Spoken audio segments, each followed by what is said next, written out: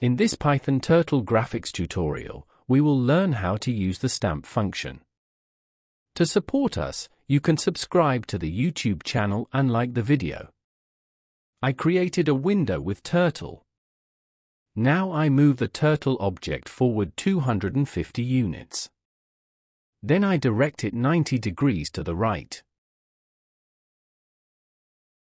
Let's do these two steps one more time. I'm copying and pasting.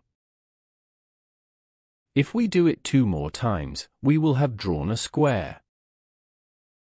Pay attention to the corners of the square.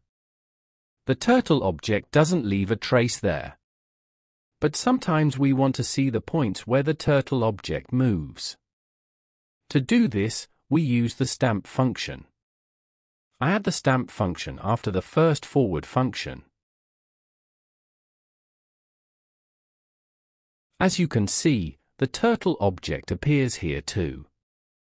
I add the stamp function after the second forward function.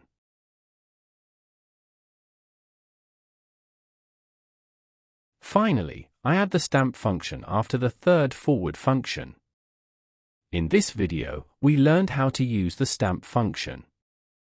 To support us, you can subscribe to the YouTube channel and like the video.